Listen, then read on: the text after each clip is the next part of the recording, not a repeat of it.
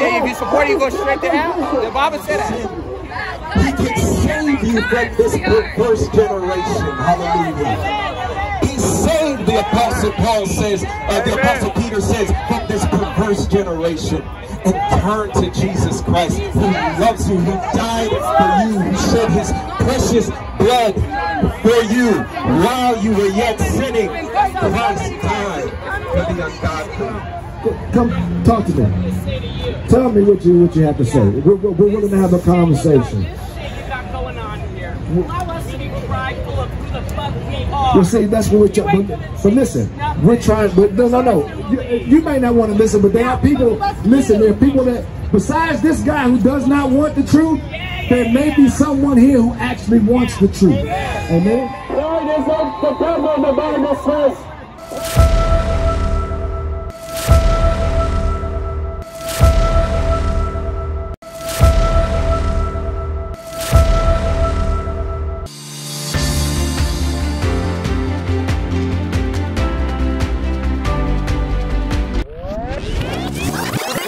People across Europe and beyond took part in annual Pride parades over the weekend in a celebration of LGBTQ rights, achievements and communities. In Rome, campaigners took to the streets and called out what they see as attacks on the community under Prime Minister Giorgia Meloni's government.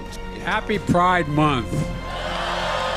There is no right, if you look at the Constitution of Kenya and the laws we have in this country, to be gay, to be a lesbian, to be transgender, or to be queer.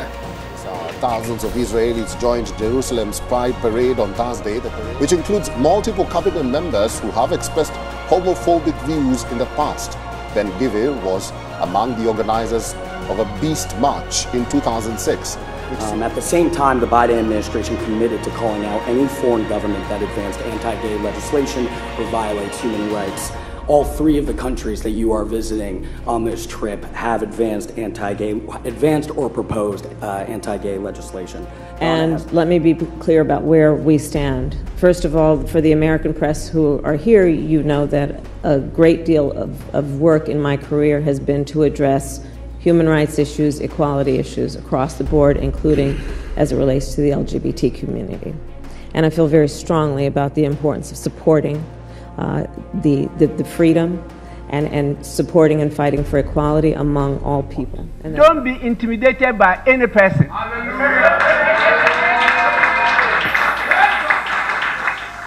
If God is with you, who can be against you?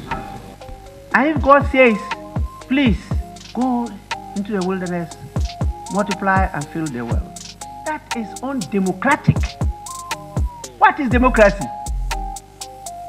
That somebody else will have to dictate to me as to what is good and what is bad.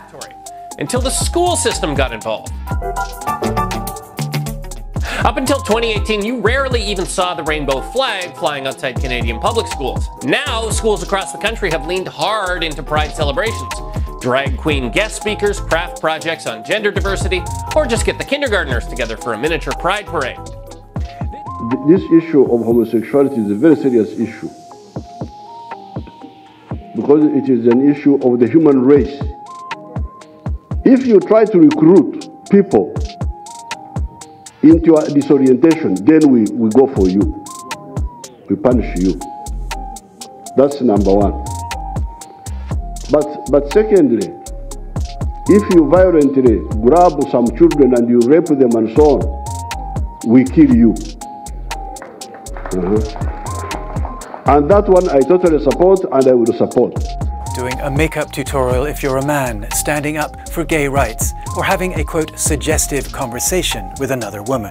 Now, these are the kind of things that can get you prison time under Saudi Arabia's restrictive cybercrime laws.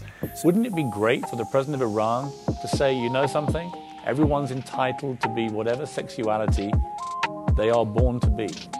That would be a great symbol of freedom. Do you really believe that someone is born homosexual? Yes, I absolutely believe that. Yes, I do. I'm sorry, let me ask you this. Do you believe that anyone is given birth to through homosexuality? Homosexuality ceases procreation. On family, there is no backpedaling. And don't call me to say I'll not go to your country. What do we lack in Kenya? You can cancel your visa. I was a short while back in a foreign country. And you can imagine being approached by a fellow man asking me to go out and mess with him, sleep with him. And the guy has the audacity to tell me I look nicely round. Can you imagine? What a level of perversion. So I'm telling our people that this is an enterprise which is going on. There is no reverse gear, and it is going to succeed. On the day this bill is going to be tabled, it is going to be Kenya versus Sodom and Gomorrah, the other side. In Kenya, to be gay, the LGBT community is illegal. They just want to have equal rights, the same privacy and equality as all other Kenyans do. Country. I want to be very clear. I will not engage in a subject that is of no, it is not of any major importance to the people and the Republic of Kenya. This is not an issue, as you would want to put it, of human rights. This is an issue of society, of our own base as a culture, as a people. So I'm asking for your opinion, both as a man and as president. Are you in favor of changing the constitution on that issue? No, I am not. It's never a priority in Zimbabwe to deal with that issue. Does Islam treat individuals with non-traditional sexual orientation differently? Actually, it's even tougher. Read our law carefully and pay attention to its name. It's called a ban on the propaganda of pedophilia and homosexuality. Ban on the propaganda of pedophilia and homosexuality. There are countries, including in Europe, where they're debating the possibility of legalizing pedophilia. Publicly discussing this in parliament. They can do what they want, but the people of Russia have their own cultural code, their own traditions.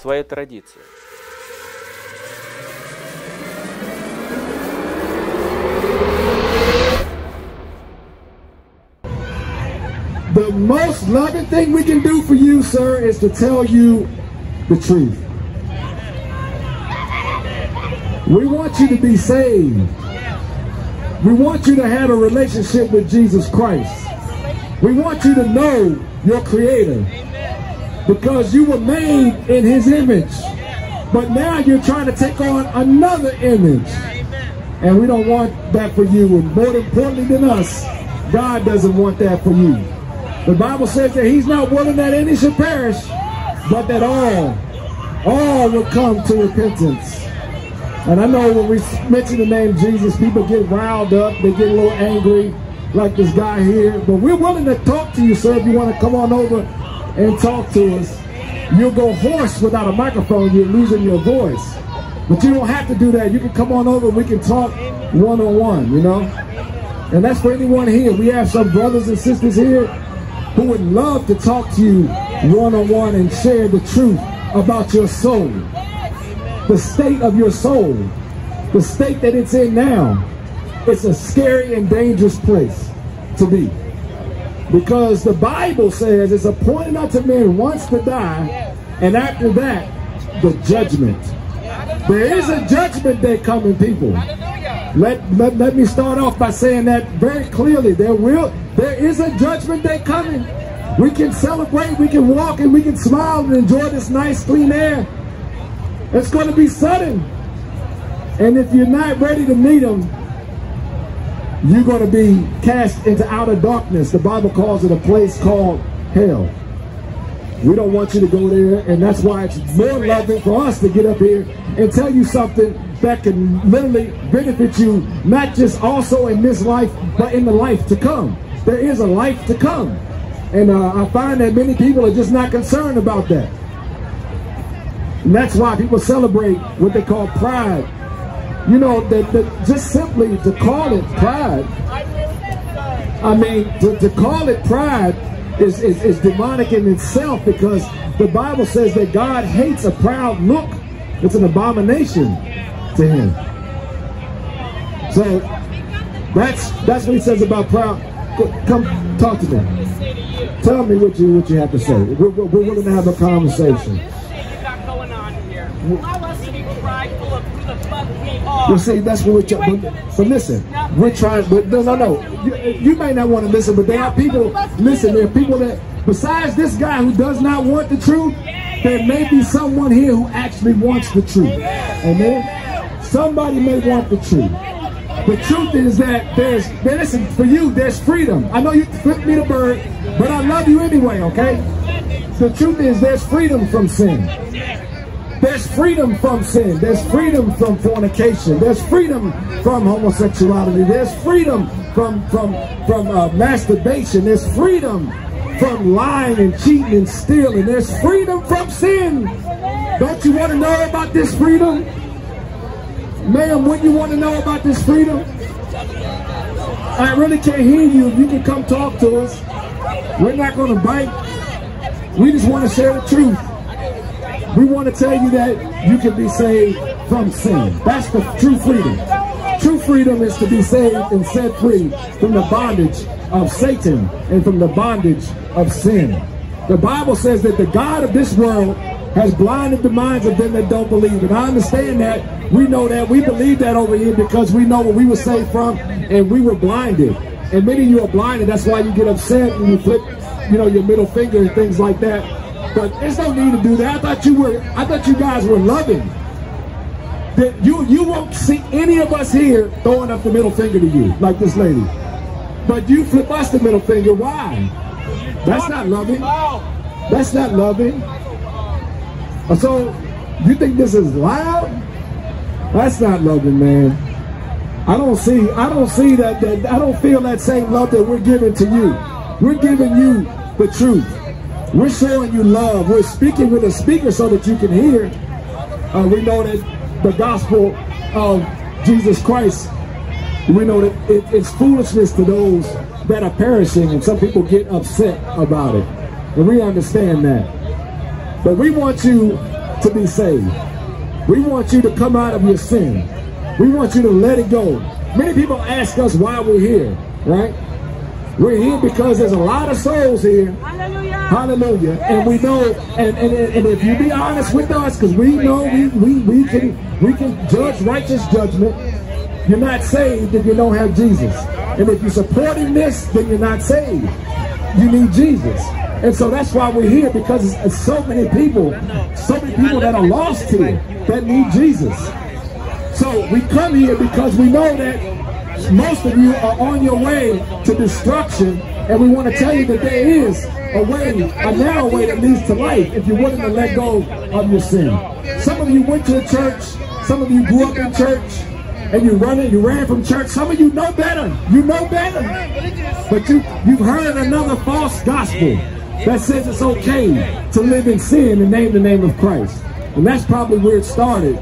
Some of you just reject the truth, simply just reject the truth. But we want to tell you, you're going to have to give an account to God, who knows everything about you. All the hairs on your head. He knows everything about you, knows what you've been through. Many of you have experienced some things when you were young. Somebody violated you. And I know. You can't tell me that it's not true. About 40s, almost 50%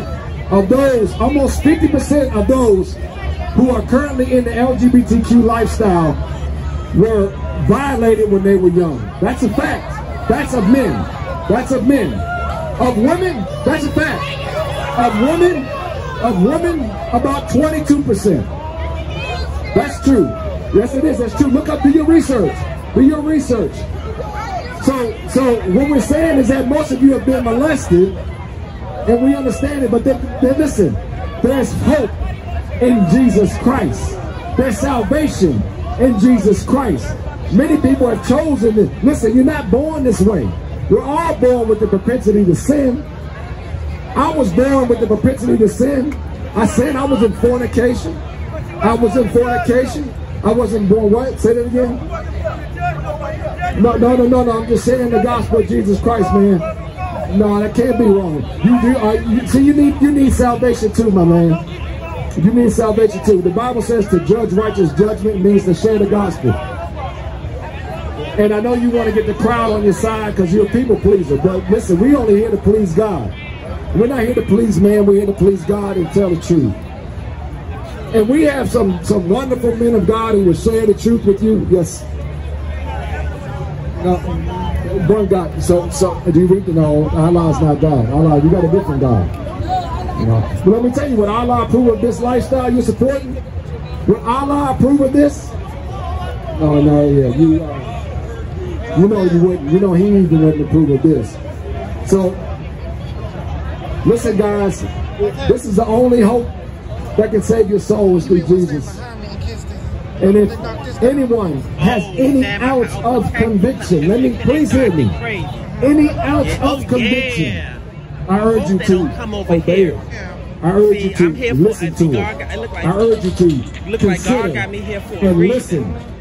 Because some of you walking by, you know inside that it's wrong what you're doing. You know intuitively. You know that it's unnatural if you lusted for someone of the same sex. You know that already. No one has to tell you that.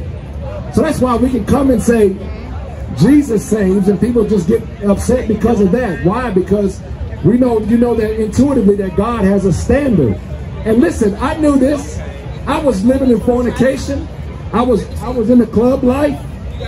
And I knew that I was not in the will of God. I didn't have to, I knew that already intuitively. I knew that I was in sin. And I know most of you already know that. But we want to tell you that there's hope in Jesus. That you can be set free from the bondage of the sin that you're in. You can be set free. Does that mean anything to you to be right with God? God is your creator. And listen to this. He says this in the book of Amos, prepare to meet God. So eventually you're going to meet him. And what we want to proclaim to you so you know is that listen, this is the only time you can get to know him is in this life. Because when you meet him after this life, it's going to be too late. It's going to be too late. I appreciate people who are listening, but to throw up the middle finger, it shows your lack of love. But I thought you were a community of love. The reality of it is you show your fruit that it's really not love. It's really not love. It's a superficial love. But the Bible says that love is patient. The Bible says that love is long-suffering. The Bible says that love does not rejoice in sin. The Bible says that love rejoices in the truth. That's the truth about love. But you don't show me love when you walk around with your middle finger. You know. So who's really hating? Who's really hating? Who's really hating? We're actually loving because we're concerned about your soul. If any man be in Christ, he's a new creature. You can be made a new creature. You can get a clean slate, a clean start. You can get a clean start. Does that concern anyone? You have to let go of your sin. You can get a clean start if you let go of your sin. But the reality of it is many of you mock God. You don't want to let go of your sin. Prayerfully that you'll consider, prayerfully a seed is planted in your heart today. Prayerfully that you'll consider that you're not right now in the will of God, that you're on the way to hell and you need a Savior to save you from that direction you're going. Prayerfully you'll see that. Prayerfully you'll come to the knowledge of the truth. Prayerfully you'll see that the lust, that you call love, which is really lust, that it's going to keep you in bondage. It hurts you physically and hurts you spiritually. That's the truth about it. Yeah, I saw the video. So you don't fight against me. I'm not irritated at all. I'm not irritated at all about you, young lady. I'm not irritated at all, but what I am doing, I'm concerned about you. I'm concerned about your soul. Some of you are young kids, man. You're not considering your soul. You're not considering life after death. God loves. Listen, let me tell you about God's love. This is my first time here. Let me tell you something. You don't know God. You have to be in Christ to know God and to know about His love. Because true love does not rejoice in sin. That's the truth. That's the truth. You go to a false church, man. You know what? You need to go. Listen, let me tell you something. That's the issue. Many people believe in a false gospel. They believe in a false church. They believe that God is okay with sin. God is not okay with fornication. God is not okay with idolaters. God is not okay with adulterers. God is not okay with effeminate. God is not okay with sodomites. God is not okay with thieves. God is not okay with covetous people. God is not okay with drunkards. God is not okay with liars. God is not okay with people who watch pornography. No. God hates workers of iniquity. God is not okay with sin. And that's what you've been lied about. You've been lied to. We want you to come to the knowledge of the truth.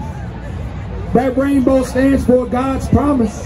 God's promise to not flood the earth, destroy the earth by flood. That was His promise. And He has not done it since. He kept His promises. Why? Because He's a promise-keeping God. Hallelujah. Praise the name which is above every name, the name of Jesus Christ. Hallelujah. My friends, we are not here to just tell people that they're going to hell, but we're here to tell people truth. And so what happens is Satan is sending to when the gospel is going forth to grab the seed. You know, Jesus said when He was on earth, He gave a parable. God bless you, officer. God bless you. God bless you. God bless you, sir. God bless the officers. Praise the Lord. God bless those God appoints for the protection. Hallelujah. Hallelujah. Praise Jesus. Hallelujah. My friends, we want you to know that Jesus, He gave the warning when He was on earth.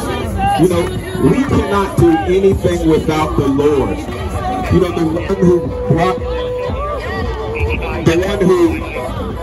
the one who sent the only Son of God, the only one, the Savior, who died on the cross for your sins. You see, many of us understand that Jesus died. They've even heard, people have heard that Jesus died for the sins of the world. People have heard this. But people don't understand it. People don't understand what it means that Jesus died for the sins of the world. Because that's only part of the gospel. You see, it is sin that separated you and I from our holy God and Creator. Sin separated you. The Bible says in Isaiah 59, behold, the Lord's hand is not short that it cannot save, nor is His ear heavy that it cannot hear. But your sin has separated you from your God, and your iniquity has hidden His face from you so that He will not hear. So friends, when you cry out to God, when you cried out to God, listen, many people here have been abused once in their lifetime, probably multiple times in their lifetime, and they've taught to hate God for not being there for them. But friends, what you have to know is the whole story. You have to know the full account, the full story of God as to why He did not save you during that time. You see, when we walk in darkness, we don't see the light. When we walk in darkness, God can't hear us. He can't hear us. But when our hearts change, when we want to see truth, when we want to know truth, when we realize that we cannot live this life in happiness, we can't find happiness apart from God. You see, when you go, but sir, you say yes you can. Do you have to find happiness? Okay. Have you been depressed before? Never been depressed? Okay, so this man has, you're very young. And just give it some time. Give it some time. Because it will happen. You see, many people, they go after alcoholism. They go after getting drunk. They go after the marijuana. They go after anything to get that high, that quick high. And what does it do? It's good for a season. It's good. It makes you feel good for a time. But you still fall back to the depression. You still fall back to the anxieties. You still fall back to the anger, to the insomnia, and all of the like. But friends, Jesus Christ wants to pull you out of that. He wants to save you from your sin. But the problem is that you love the very thing that is destroying you. You love the very thing that is giving you that depression. You love the very thing that is giving you that anxiety. You keep going back to that thing, but you're never filled. You never become fulfilled. And what we're here today is to show you the only one who can fulfill you, and that's Jesus Christ. You see, God, when He created you, He gave you a God-shaped hole that only the Lord Jesus can fill. Hallelujah. Only the Lord Jesus can fill God's heart. Hallelujah. Fill your heart. Hallelujah. But only Jesus can fill that God-shaped hole in your heart. And so you have to turn to Him. But men love darkness rather than light because their deeds were evil. And everyone practicing evil hates the light and will not come to the light lest his deeds be exposed. You see, friends, Jesus tells you why you don't come to the light. Because you love your sin. And Jesus says, hate your sin. You see, every single one of us back here, we have a testimony of once loving our sin. But what did it do? It left us in darkness. And ultimately, we found out that it was leading us to destruction of our souls.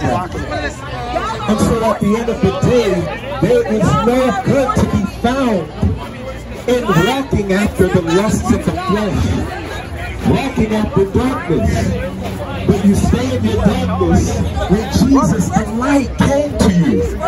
The light of the world came to you to pull you out of the darkness, to set you free from the lusts of your flesh, to set you free from the bondage that you have to sin, the bondage that you have to continue going on to find a new partner because you felt empty with that last partner.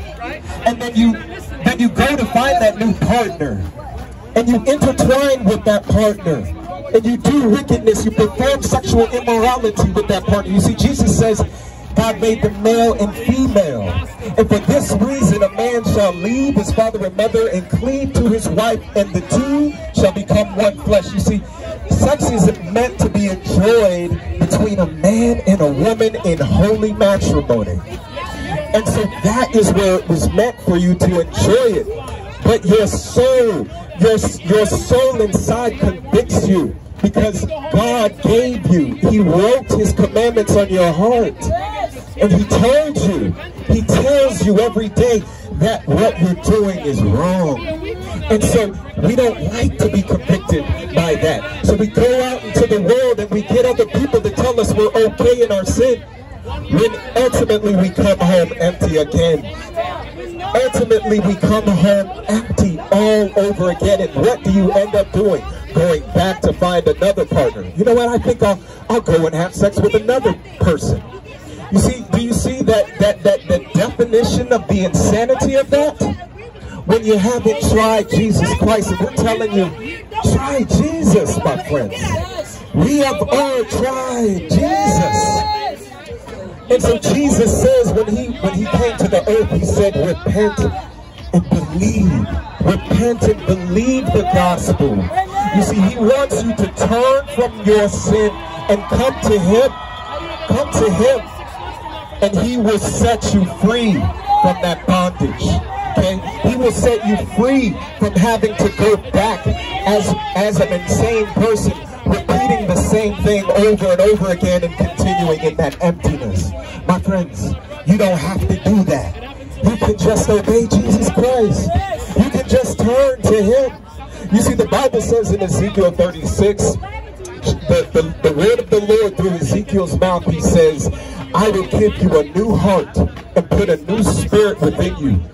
He says, I will take the heart of stone out of your flesh and give you a heart of flesh. He says, I will put my spirit within you and cause you to walk after my statutes. And you will keep my judgments and do them. You see, the Lord, he understands that you cannot do it alone. However, you need to understand that. Jesus came to warn those who love their sin will remain in their sin and die in their sin. But those who hate their sin and cry out to God, those are the ones that Jesus came for. Jesus said, I did not come for the whole, I came for the sick. He said, I did not come to call the righteous, but I came to call the sinners to repentance. You see, when you call out to God, you don't want to enjoy and have pride in your sin. You see, for me, I lived a very sinful lifestyle. I was a fornicator. I had sex outside of marriage multiple times. I was an adulterer. Jesus says, if you look upon someone to lust after that person, you commit adultery already in your heart. And I was looking with lust and at pornography, at women outside in public. I would have come to a place like this and looked upon people with lust. In fact, I spoke to another gentleman earlier who said he was here, literally, he said he wasn't even gay, but he's here to look with lust, to find someone to take into the bed with him. So this is the wickedness of mankind. You see, God said in Genesis, God warned us.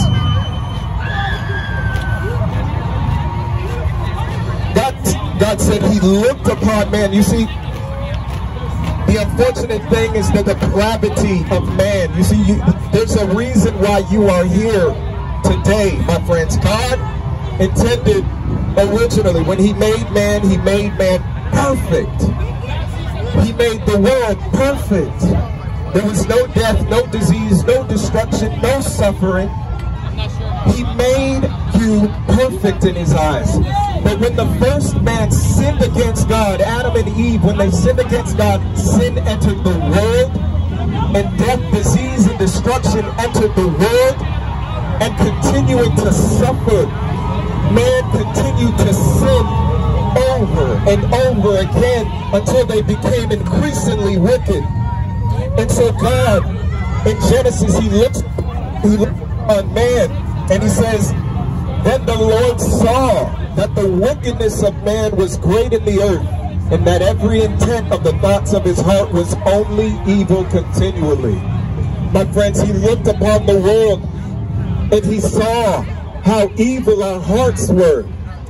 But he found grace in Noah. You see, he could have destroyed us all, and he did destroy mankind and all that was on the earth in the great flood. But he saved only 8. He saved Noah and his family.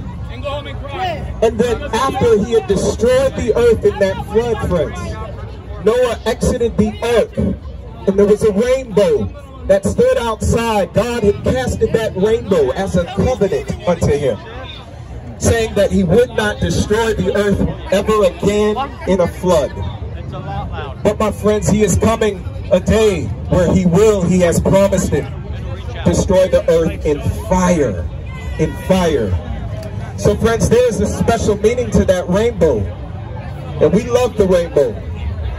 But unfortunately, what you are doing here is you are blaspheming God, because you are holding up his covenant.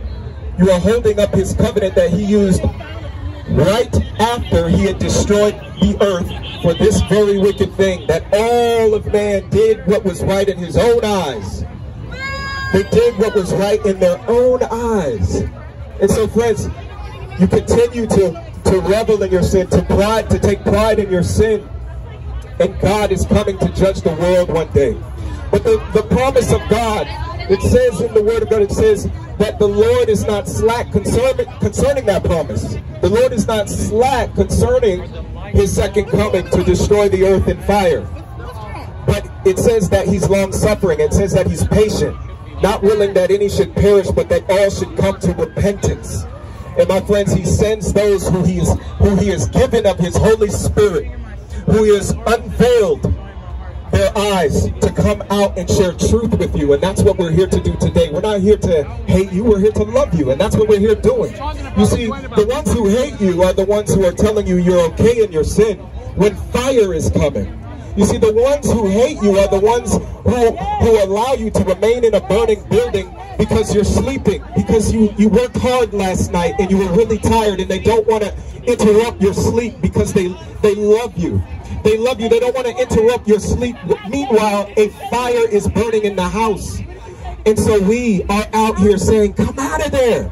We are out here saying, come out of that burning house. Come out. We are not afraid to wake you up, even though you worked hard last night, even though you worked tirelessly for days and you haven't slept and you're sleeping like a baby inside of the... No, we are coming to you right now. We're saying, come out of that burning house. Come out. That is how we show that we love you, friends. This is the love of God. He is telling you this. Meanwhile, everyone here is like, no, let him sleep. Let him sleep. Because he's loving his sleep right now. And they're going to allow you to be consumed in that burning building. That is not love, my friends. Love does not rejoice in iniquity, but in the truth. Love loves the truth. You see, I cannot hug you and hold you on an interstate highway when an 18-wheeler is coming at us. No, I have to grab you by your arms and throw you out of the road. I might hurt you. I might pull your arms out of socket. I might hurt you, but I'll save your life. Do you understand the difference? I could coddle you. I could hold you on that interstate highway. I could hug you. I could show you the love of the world, the love of everyone around you who wants to hold you on the interstate highway while that 18-wheeler is coming. But no, I am going to, we are out here to pull you out of the highway. We don't want you to perish. We don't want you to die. And so it's going to sting. It's going to hurt because we're not going to ask you. We're going to grab you. And we're going to sling you out of the way. And it's going to hurt, but in the end, you're going to see. It's going to cut you to the heart. You see, the Word of God says, the Word of God is living and powerful and sharper than any two-edged sword, piercing even to the division of soul and spirit and of joints and of marrow, and is a discerner of the thoughts and intent of the heart. You see, it cuts like a knife. You see, we're out here sharing truth with you, and if it cuts, it bothers you. Don't gnash your teeth at it. No, let it bring you to sorrow so that you turn. Paul says, in our paraphrasing, he says, I'm happy that it brought you to godly sorrow, because it's godly sorrow that produces repentance that leads to salvation. And so, friends, we're telling you right now, if you hate your sin, you can be saved from your sin. Each and every one of us were in sin at one point in time in our lives, but we had to turn from it to receive the Holy Spirit of God, to receive the changed heart. You see, you say that you are good, you say that you are well, and so Jesus doesn't make you well. And so you continue to remain in your sin, going after the thing that is continuing to do nothing for you. But we're here to tell you today, you can have joy in Christ. You can have joy. Do you understand this? You can have happiness in the Lord when He gives you His Holy Spirit. We're talking about God here. We're talking about the Spirit of God here, my friends. If God can create you, if God created all of this, indeed He can give you joy. But it comes at a cost. You must turn from this wicked lifestyle. And it is no cost at all. When you receive the Holy Spirit of God, you see that running after this life was foolish. It was foolishness. Because it wasn't saving you. It wasn't taking you out of that depression. It wasn't taking you away from those thoughts of suicide. You see, you still go home with thoughts of suicide, with depression, with anxiety, and you go after someone else. The same person who is hugging you in that burning building is a therapist, and he's telling you, oh, you know, let me diagnose you. You have OCD. That's what it is. It's OCD. Here, take some pills. And you get pills. And so, but you're never satisfied. You get pills that bring you into a zombified state. And you never find joy.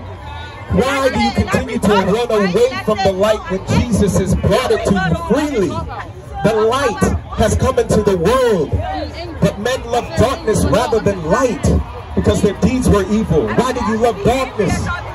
Love the light, hate the darkness, and come to the one who can save your soul, my friends. This gift is for all. It's for all mankind, all races, all creeds, all people. We're out here sharing the love of Christ for all people. It is welcome for all of you who would turn to Him, turn away from the wickedness of this world and to Christ Jesus.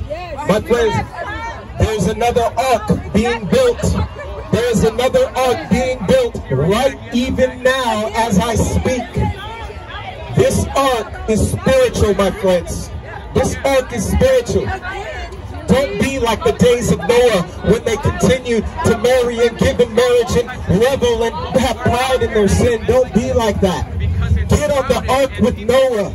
Get on the ark. Turn away from this and come to Jesus Christ so that He can wrap you with this precious blood that cleanses you from all sin. He can save you from this perverse generation. Hallelujah. Saved, the Apostle Paul says, the Apostle Peter says, from this perverse generation, and turn to Jesus Christ, who loves you, who died for you, who shed His precious blood for you while you were yet sinning. Christ died for the ungodly. Turn to Jesus Christ, my friends. We love you.